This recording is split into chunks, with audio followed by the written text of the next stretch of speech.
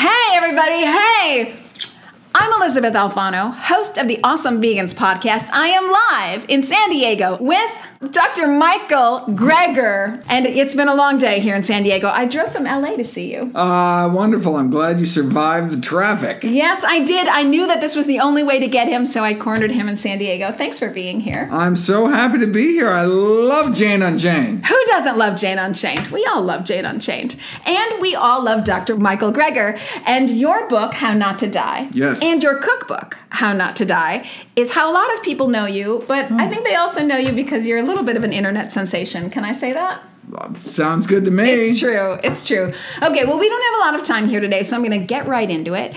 I would be remiss if I didn't ask you a bunch of health questions since I have the doctor in the house. Doctor's in the house. So some things are very basic. Some things I know. So for me, I'll say I understand the relationship to meat and cardiac disease. So animal fat clogging your arteries, leading you to heart disease. This I can follow. Okay. What's harder for me is the connection of animal fats to cancer. Help me with that connection. Okay, not necessarily animal fats, but animal protein probably plays a larger role in terms of cancer. It's probably an IGF connection. So IGF-1 is the insulin-like growth factor 1. It's a cancer-promoting growth hormone within the body that's boosted by the consumption of animal protein. So that's meat, egg white, and dairy protein. Okay. And that's why we think is the underlying mechanism for why those who eat more animal products are at increased risk of a number of our leading causes of cancer death, and more excitingly, why Dr. Dean Ornish was able to show after he reversed our number one killer, heart disease, moved on to killer number 2, cancer, the first to show that diet and lifestyle alone, this plant-based diet and lifestyle, could reverse the progression of cancer. No one ever showed that before. And he was doing it with a plant-based diet. Now, is it just because he got rid of the animal protein, of the animal fat, or is it because he added all these wonderful anti-cancer components of fruits and vegetables and all the whole plant foods? It's probably a combination of both. Eating health, so you can't just live off of vegan donuts and expect to have the same kind of benefits that we saw in these remarkable studies. So that was going to be my next question for you. So we say plant-based diet, and then we have all these great things like, I say great because I indulge, Beyond Meat and the Impossible Burger, and they're more and more processed foods. Right. And then they go down the line to less processed foods, like tofu is processed to a certain extent, seitan is processed, tempeh is processed. So take me through, at what point do you say, okay, well, this is a plant-based food, but it's just too processed to be good for you? Well, so these are fantastic stepping stone foods. I mean, that's how I view them. Not everyone can go from, slathering their bodies with, burgers and milkshakes their whole lives to, kale, quinoa, black beans, and all the really healthy. They could if they had my cooking. Well, for the record, people don't even know how to cook. I mean, people don't even know how to make rice. They don't. I mean, some real basics, right?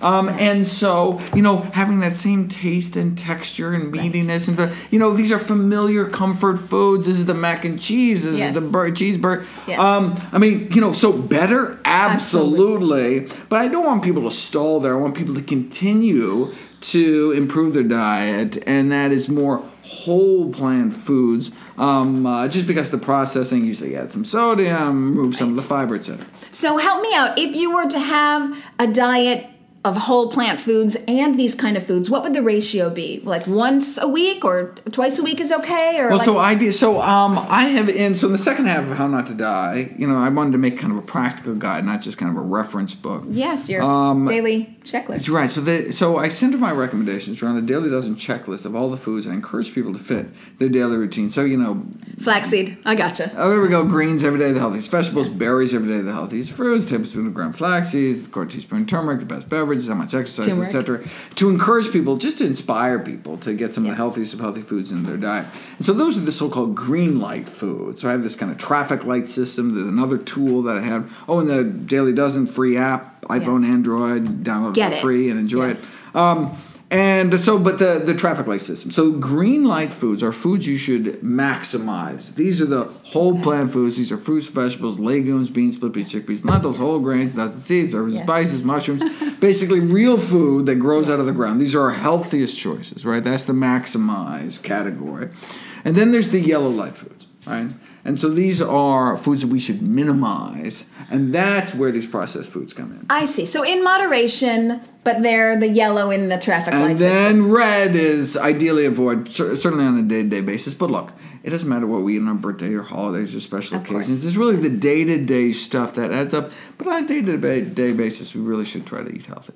Yes, right, sure. I completely agree. And I do think cooking is the key to that. So any kind of relationship you can have to your own food, you start making those decisions for yourself in the kitchen, and then you know your own tastes even. You know, when I went from a meat dairy diet to vegan, I had no idea that I liked sweet potatoes because I never had them. You know, and then you discover, and now it's the bomb, and that's all I eat. Right, so, no. Yeah. And some of these kind of ethnic cuisines, like some people have never tried Ethiopian, but then all of a sudden, okay, you can't eat your favorite fast food restaurant. Oh, what's this place? Oh, what's it? And then these and just totally expands, mind blowing. And it's like, I can't believe I lived my life without hummus or baba ganoush or whatever. I mean, all these great foods. Right. I think this is fascinating because so many people say, oh my God, you're vegan. You must have nothing to eat. And I think it's the exact opposite. When I was eating meat and dairy, I had nothing to eat because I had limited myself to these things that I was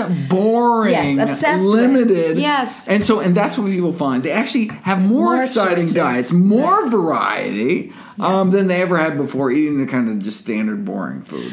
Okay, so I want to hear it from the doctor because, of course, no one's going to take my word for it. But I understand there's a connection to eating animal fats and erectile dysfunction. Help me with that. Yeah, no. So saturated fats in general. There's three things that increase your cholesterol, impair your artery function. One is trans fats, these partially hydrogenated oils found in meat, dairy, and junk foods, including some vegan junk foods. Oh, okay. There's two varieties, for example, of tofu cream cheese. One has trans fats, one doesn't. Tofu cream cheese has trans fat. Well, they used to. Okay. Well, so the original tofu did, and then they came out with a trans fat free version. But I think they're both actually still for sale, or they were last time I checked. Okay. And so you want to. One's blue and the other one's orange. I forget the packaging. However, labels. We read labels. Right, absolutely. So nothing with partially hydrogenated oil. So it's not just all meat and dairy. And the saturated fats, again, mostly meat and dairy, but there are some rare saturated plant fats, such as the tropical oils like coconut oil. So coconut oil, palm kernel oil.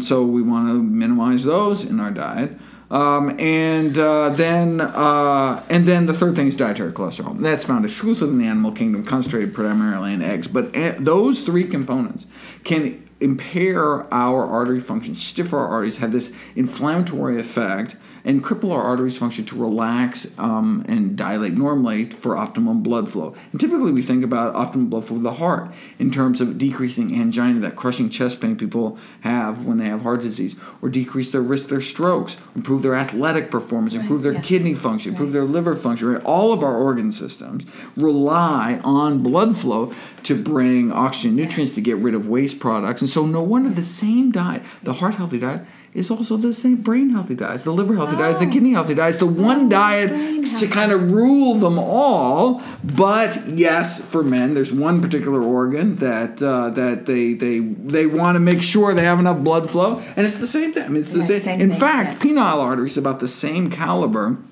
of the main coronary arteries that supply the heart. And so erectile dysfunction can actually be a precursor. It can actually be like a warning sign that if your blood flow is going down that organ, your blood flow is going down to other more critical organs in your brain, increase your risk for stroke, and in your heart.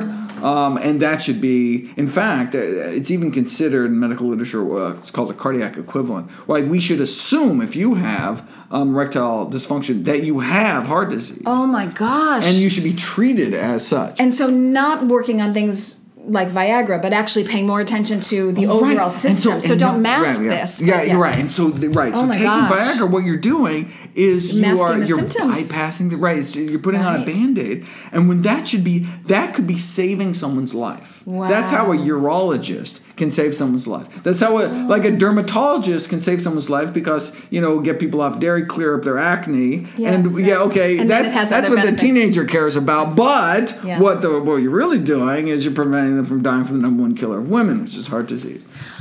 Okay, so a couple things are frustrating to me in this discussion. Yeah. One is, for a while we thought coconut oil, it was great, it was the thing, and now it's not. And so this to me is very confusing. Like some things come in as fads or trends and then they're not. And so I feel like it's very hard to get one source of information. For example, you have the paleo diet, you have the keto diet, you have the plant-based diet. And for many people out there, I mean, we vegans know what's what. But, for the rest of the world, it's very hard to decide. And I can see how people can be confused and think paleo is the way to go. Only there were a website that pulled together the science. This is such a fun interview. Didn't just cite the science, didn't just talk about the science, but actually showed the science. Here's the paper, here's the graphs, here's the quotes, here's the links to the PDFs you can download yourself, read it, make sure nothing's taken out of context. That's what now when it comes to something as important as your family's health. Right. Why if there's gamble? any decision to be made based on the best available balance of evidence, that should be it. If you are buying a toaster on Amazon, then what's some random stranger's opinion? Right. Okay, then that makes sense. I'm interested. Oh, you like the toaster? Okay. 4 stars, but 5 stars. So someone at your gym says, oh, I think you should eat this way. Or someone at the checkout line reading some magazine, right? We're not interested. When it comes to the life and death decisions, we are not interested in beliefs or opinions or dogma. We're interested in the evidence. And so that's why I started nutritionfacts.org. Nutritionfacts.org. So you're going to get the app and you're going to get the book. Great. And you're going to go to nutritionfacts.org. And of course, How Not to Die, book and cookbook. Okay, so thank you for doing all that. But I will say, I saw you in the movie Eating You Alive, and Paul David Kahneman Jr., the director of that film, was actually on this show. Oh, fantastic. But I loved that film, and a big point of that film was doctors consult with their patients on nutrition, and a lot of them are not schooled in nutrition. Right. And the doctors aren't schooled. Correct. That's what I'm saying. That's what I mean. The doctors aren't schooled in nutrition. And they're actually giving out advice that maybe is not good advice. Right. Again, one more point. It's very frustrating for the average consumer to get nutritionfacts.org. Right, and part of that is because with their own eating, right? I mean, you're not going to expect a doctor who smokes a pack a day to advise their patients to stop smoking, right? And that's actually what the data shows. Doctors who don't exercise are significantly less likely to advise their patients for physical activity, and on down the list. Obese physicians less likely to advocate weight control, and so doctors are eating these foods contributing to these same dietary epidemics of disease, and so. It's like this cognitive dissonance. What do they just have for lunch? And they're going to tell their patients, right? But why isn't there more nutrition in medical school? Well, big pharma plays a big role in financing medical education and practice. There's reimbursement. There's kind of institutional constraints. There's reimbursement issues.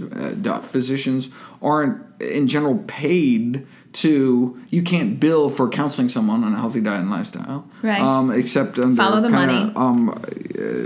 Certain circumstances, and so they just weren't taught. There's an ignorance. We graduate medical school without this powerful tool in our medical toolbox. So if all we know are pills and procedures, that's what we're getting paid for. Right. That's what we're taught to do. Well, that's what we do, and that's why it's just so important to have great voices out there educating the masses. That would be this guy. Okay, so someone recently told me, I said, I'm making lunch and tofu come to my house. And he said, and I'm quoting now, and I'm so happy you're here to dispel this once and for all, tofu gives men breasts, and that's what he said his doctor told him. So please, for the record, set us straight on soy. So I've got tons of, for people interested in science, tons of videos on soy, talking about soy and breast cancer, talking about soy and prostate cancer, talking about going on down the list, and dispelling some of these ridiculous myths. So soy consumption is actually beneficial for male and female health, and I think the confusion surrounds these phytoestrogens. These estrogen-like compounds, and they think estrogen. You think, they have that these phytoestrogens have pro-estrogen effects within the body, but actually, are what's called a selective estrogen receptor modulator, meaning it has pro-estrogen effects in some tissues of the body, but actually has anti-estrogen effects in other tissues of the body. So, for example, for women, Soy consumption decreases hot flashes and increases bone strength, reduces bone fractures. Those are both pro-estrogen effects. But it also dramatically decreases the risk of breast cancer and increases breast cancer survival, decreases breast cancer recurrence. Those are anti-estrogen effects. So you kind of get the best of both worlds when you eat these whole soy foods. And as you mentioned before, there are different levels of processing. Even tofu is kind of the white bread of the soy kingdom. You take a whole soybean, you remove half the fiber, half the minerals, and you're left with tofu. But soybeans are so incredibly healthy. You remove half the nutrition, you still have a really healthy food. But think of tempeh. You can actually see the individual soy. It's actually tempeh. A whole soy food. Yes, I love miso edamame, what a great snack. Those immature green soybeans in the pods. And so I would just So there are healthier and less healthy, and so men and women alike should eat all sorts of legumes, beans, split peas, chickpeas, and soy and lentils, and it doesn't have to be soybeans, but that's a healthy choice. And you're not even talking about the protein. So for those who care about it, my breakfast of choice, and I guess I'm using the white bread of the soybean, but I've got tofu, hemp seeds. Ooh, yummy. Thank you for you, because delicious. When I don't have time to actually grind my flaxseed, I do hemp seeds. Okay. Raw oats, berries, and a tablespoon of maple syrup. And I do it every day because it's fast and I can do it. Okay, 19 grams of protein. I'm just saying, y'all, 19 grams of protein. Okay, if you care about protein, which I really don't, but I'm just saying for those who do, it's 19 grams. And you can use date syrup instead of maple syrup, which is a whole soy food. It's just dates and water mixed together, and then you get all those minerals, all the wonderful things. There's not much in maple syrup. There's not much nutrition. You're just missing out. And it's just as sweet. Well, I could end the interview right now and be super happy. Date syrup. I've never even heard of that. You can buy it and make it. I have a recipe in the cookbook, for making your own, but you can just buy it. Yeah. And it's a whole. I've never seen it. It's just like date sugar is not sugar. It's just ground pulverized dates. It's a whole. It's a whole food. And with the date syrup, they just basically whip up dates with hot water, and it just creates this syrup. Okay. So it's not great for hot drinks like coffee or something, just because it has fiber and gets a little chunky. But perfect for anything you use maple syrup or honey for. Okay. Well, that's great. Okay, date syrup, people. And it's really tasty. I love dates. Well, who doesn't love dates? No, I love dates. Okay, so in your book, How Not to Die, there are a couple other areas that I was very surprised to see could be ameliorated with a whole food plant-based diet, like depression. Yeah, that was great. So, the first half of the book is 15 chapters, one on each of the 15 leading causes of death. Talking about a little diet, maybe preventing, arresting, or reversing each of our top 15 killers. And I knew, the heart disease, high blood pressure, diabetes, slam dunks, right? Right, Not just for prevention and arresting the disease, but potentially even reversing the progress of the disease. But for others, I was surprised. So I think the killer number 10 these days is suicide, primarily from suicidal depression. And what I was what a depressing chapter to write. No, but there was all this hopeful information on improving mood through diet. That's incredible. So we've had these observational studies, these population studies showing that people who eat, for example, vegetarian, have significantly improved mood, less anxiety, less depression. But these are kind of cross-sectional studies, snapshot in time studies. So maybe people who eat healthier get better moods, or maybe people who are happy don't need those comfort foods, right? And maybe people happy eat better foods, or maybe eating better foods makes you happy. It's you don't know which the direction of causation, and so we couldn't really, there's just this association, this correlation until researchers in the University of Arizona sat down and actually put it to the test. Did a randomized controlled trial, took people eating standard American diet, randomized them into two groups. One continued their miserable diet, and the other half removed, meat, eggs, fish, and so basically kind of plant-based diet. and significant improvement in mood within 2 weeks. 2 weeks. I mean, so like drugs can take months to affect, right? And obviously just good side effects with a healthy diet. So significant improvement in mood within 2 weeks. And that's just really exciting to see that kind of data. Super impressive. So I can understand things like cutting out alcohol. I can see where that would alleviate some depression. Okay. And I can understand cutting out highly processed foods or sugars because you get this high and then you crash. And that's always hard. But to hear that cutting out meat and dairy would alleviate depression, that's really exciting. Well, so the thing's the arachidonic acid. So there's this inflammatory. And so the reason that we think going plant-based so improves mood is it decreases neuroinflammation. It decreases the inflammation within our brains because we're not eating this pro-inflammatory arachidonic acid. So we're basically just decreasing. So it's found predominantly concentrated in eggs and chicken, kind of the two primary sources of the American diet. So that to me is also very fascinating because I'll often hear people say, oh, okay, I'm trying to be healthy. I've cut out eating beef, but I still eat fish, chicken, and eggs. And you're sinking yourself. That would be the worst. Yes. So in terms of the mood data, it'd be worse just because there's higher. I mean, if that's indeed the mechanism, but that was kind of the hypothesized mechanism. So very fascinating.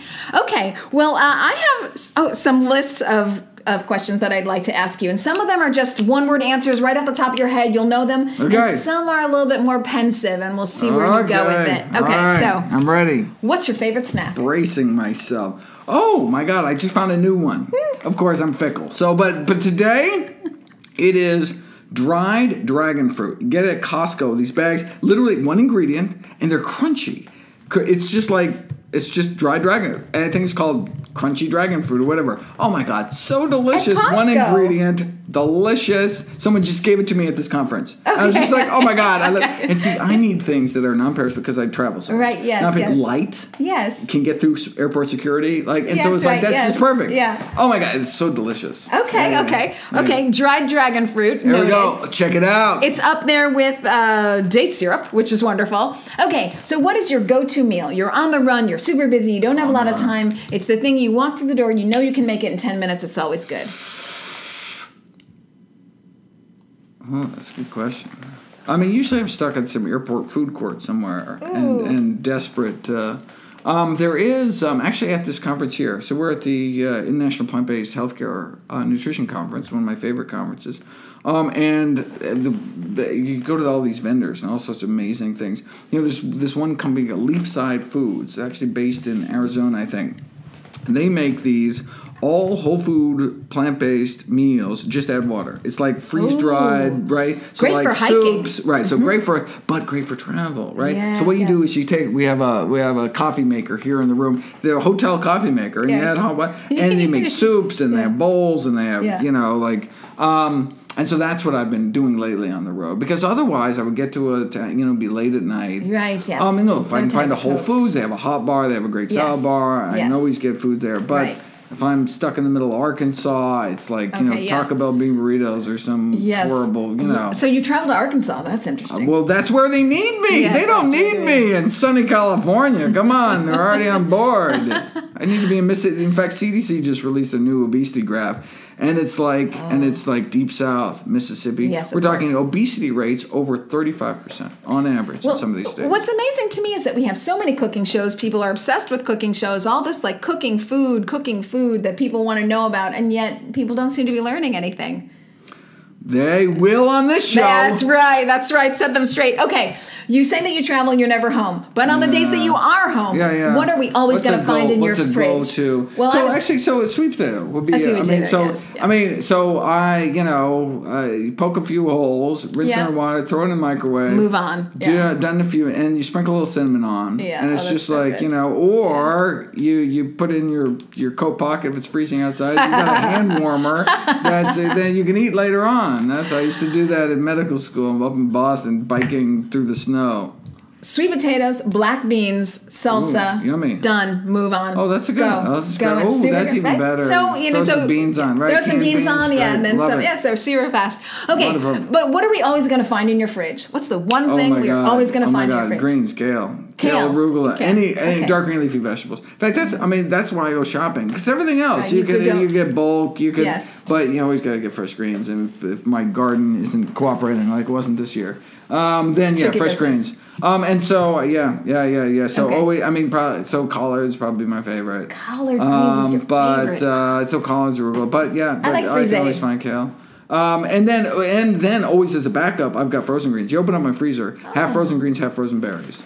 I have a lot of frozen spinach. Oh, great! See, there you go. Yeah, right, so you always there's no spinach, excuse. You're making like pasta sauce. Something like you can always throw in frozen greens, or canned beans. Right. You can add nutrition to any dish by adding greens and beans. And it doesn't hurt it to freeze it. It doesn't. You don't lose some of the nutrients. No, in fact, sometimes frozen vegetables can be healthier because the so-called fresh produce has been sitting on a ship from New Zealand for a week, losing nutrition every day. Whereas greens and berries can be frozen on the day of picking and actually retain more nutrition than the so-called fresh produce. I mean, ideally fresh, local. I mean, that would be the ideal, but you can't get that year-round. Yeah. Okay, moving on with my list here. Do you have any pets? And if so, do you think they're any different than farm animals? Do I think my pet? They're much smaller. Well, I would hope so. We have dog, 2 kitties. You have a dog and 2 kitties. Yeah, Rose. Yeah. Do you think Rose, Emily, and Ralph? Do you think they're any different than farm animals? What do you mean? There's lots of differences. I don't milk them. Well, what I mean is... I don't eat them. Does that matter? Well, you don't eat the farm animals either, I don't think. You're vegan, right? So, so I just wonder... No one eats them. How about that? Well, that's a good thing. Mentally, do you see any difference between one is a pet and one is something to be killed? Like, do you see any difference between... Not a physical difference, but... The fact that you've decided to have the dog as a pet, not the cow as a pet. Right. No. I have met cows in my life. I used to live near upstate New York. In fact, I went to school at Cornell, which is near this organization, Farm Sanctuary. Yes, where Farm you Sanctuary. can go, give pigs belly rubs and stuff, and that's the kind of meet your meat kind of like I mean, after you give a pig a belly rub, it's kind of hard. What's wrong? It's kind of. But look, they all have different personalities. I mean, it's some are grumpy, some are snuggly. And so so you get a sense, right? So I think you come into it this kind of monolithic thing that they're all kind of dumb or whatever, but they're all just like it's just like a big. It's like a big puppy dog. Like a cow is just like a big puppy dog with a big tongue. Yes. And you can see the connection and the connection between the cow and the cow's babies. You look them in the eye. Yes, I mean, then it's hard to. It's kind of hard to. It's hard, and so people but they don't have those relationships. Right. I mean, they have relationships with the animals in their homes, and they just couldn't imagine anything. I mean, if we did what they do in these factory farms to animals I mean, if they did that to dogs and cats, that probably it's like illegal. There's like cruelty statutes. You couldn't do that to You actually cannot. Right. That is an excellent point. All right. You cannot do what happens in factory farms on the premises of your home. I mean, they're all it's like illegal. I mean, and the birds. I mean, these right? They all feel pain. They all back to Darwin, 1800s, the emotions and pain and suffering of animals. Yeah, well documented scientifically. Do you know your purpose in the world, and if so, what is it? Absolutely. Go on, tell us. Is to share the good news that we have tremendous power over our health, destiny, and longevity. The vast majority of premature death and disability is preventable with a plant-based diet and other healthy lifestyle behaviors. Is to get that message out to the world. That's my goal. Is that what you'd like to be known for? That's right. Put it on the gravestone. Okay. What do you wish you knew 10 years ago that you know today? I mean, the power. I mean, I was traveling around on the road, to get this message out, literally to 100 people at a time and Rotary clubs and wherever, speaking in medical schools. Then I realized, look, I got to get this out there. I got to tape it. So I started doing VHS tapes and then DVDs until it finally went online with Nutrition Facts is Born. All my work was put online and now reaches millions of people. And I just wish that would have went online. I mean, I just didn't know. I mean, I didn't have the technical know-how to make a website and all that stuff until someone just approached me and said, look, I know how to make a website. Let me make a website for you. I was like, please, oh my God. And so now, instead of reaching, dozens of people on a day-to-day basis as a doctor, or hundreds of people on a day-to-day basis speaking to people, or thousands of people sending out DVDs to people, now I'm reaching millions of people. And so That's wonderful. And if I would have started the website 1 month earlier, it'd be that many more lives I could have saved. And so I don't know why it took me so long to finally get it up and running, but I didn't know how to do it. And what are your predictions for the future? And that could be next week, that could be 10 years from now, that could be about nutrition and plant-based diets, that could be about Mars. Anything you want to talk about. Predictions for the future. The revolution is upon us. Yes, right. It's just no longer can the industry kind of silence the truth. I mean, if you go back to like the 1950s, the tobacco industry could control the AMA. In fact, the American Medical Association came out officially opposed to the Surgeon General report against smoking. They said smoking is good for you, all that stuff. And why? They just got a $10 million check from the tobacco industry. I mean, it's just, but look, pay off the doctors, and you control the message. Control the doctors, control the message. What are you going to do? Read Encyclopedia Britannica? Like, I mean, but now there's no longer this kind of monopolization of medical knowledge. Now people can have access, take control of their health. And when it comes to these safe, simple, side effect-free solutions, you don't need a doctor to tell you to stop smoking, to stop. I mean, you can reach out. And of course, there's so much garbage out on the internet, but the truth kind of floats to the surface. The top. Right. And people just try and realize, oh my God, this works. And so the science is getting out. And so instead of, Ornish's study, look, this was 1990, proving for the first time heart disease could be reversed. Arteries opened up without drugs, without surgery. The cure to the number one killer of men and women, yet hundreds of thousands of people continue to die from this preventable, arrestable, reversible disease just because no one knows about it. It was published in the most prestigious medical journal in the world, but just kind of lost to the dustbin of history. But now people can have access to this information. We have this mountain of evidence. It's just a matter of getting it out there. So we have an exciting future. So you don't foresee this as a trend or anything that would come and go? Sometimes they're, like I said, the paleo diet and these things that come and go as there's trends. always, people are always going to, people love getting good news about their bad habits. And so putting, bacon on the cover or butter is always going to sell more magazines than putting broccoli on the cover. Carcinogen bacon, just FYI, people. Absolutely, IRC, a known human carcinogen. Yes, known. Yes, World Health Organization has declared Category 1. Category 1. Yeah. So I have one last question for you. All right, let's do it. It has nothing to do with plants. Uh-oh. It's a tad bit indiscreet, but here we go. Whoa. If you're game. Yes. It's a 2-part question, so if you can bear with me till we get to part 2. I'm with you. I mean this in the most loving of ways. Yes, dear. Do you consider yourself a nerd? And if so, we'll move to part 2. Nutrition nerd, absolutely. Okay. So, since you consider yourself a nerd, usually, maybe not your case, but usually nerds have a tricky time in high school. And then they, whatever. Right. When did you realize that your nerdness was going to work for you? Oh, well, the nerdness was back then. So I would skip class skip high school to go to SUNY Binghamton, which is where to go to the university and go to the science library and read science journals. I mean, that was, in fact, one grade I missed more than a third of so I just show up for tests. Yeah, and you would do fine on the test without going to class? Because, I don't need a doctor to read out of I don't need a teacher to read out. I can read out of a textbook. Why would you have to? It's such a waste of time. But I remember one year I missed more than a third of the school year, and there's like some law or rule that you can't pass no matter what your grades are. There's a certain number of days you had to mix, and there was like some, I don't know, I forget how my parents figured it out or something, but there was like some, like they didn't want me, and of course I had straight A's and everything. But because it was just, but I was in the science library. I was in the basement. Reading. That's, in fact, when I saw July 21st, 1990, when Ornish published his landmark lifestyle heart trial in The Lancet.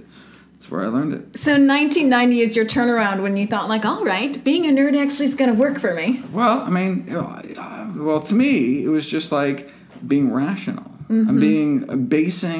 It just didn't seem... seem radical to just base your decisions on evidence. On nutritionfacts.org. There you go. And How Not to Die, and the How Not to Die Cookbook. And tell me the name of the app again. Oh, so Dr. Gregor's Daily Dozen. Gregor's Daily Free, Dozen. like everything, all my proceeds that I get from all my books all goes to charity. Because we love you. We absolutely do. I want to thank Dr. Gregor for being here with me in San Diego. I'm Elizabeth Alfano, host of the Awesome Vegans podcast, live in San Diego on Jane Unchained. Thanks for joining me, everybody. Bye. Eat healthy.